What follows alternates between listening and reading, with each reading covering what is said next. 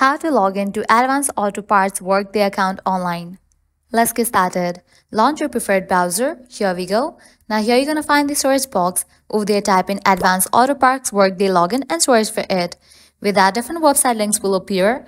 Navigate to this one website option, careers, myworkdayjobs.com. Open it. You'll be directed to the official website of it. Now at the top right corner, you're going to see the option of sign in. Click on it. With that, you're going to get this pop-up. Now from here, you can easily get access to your account.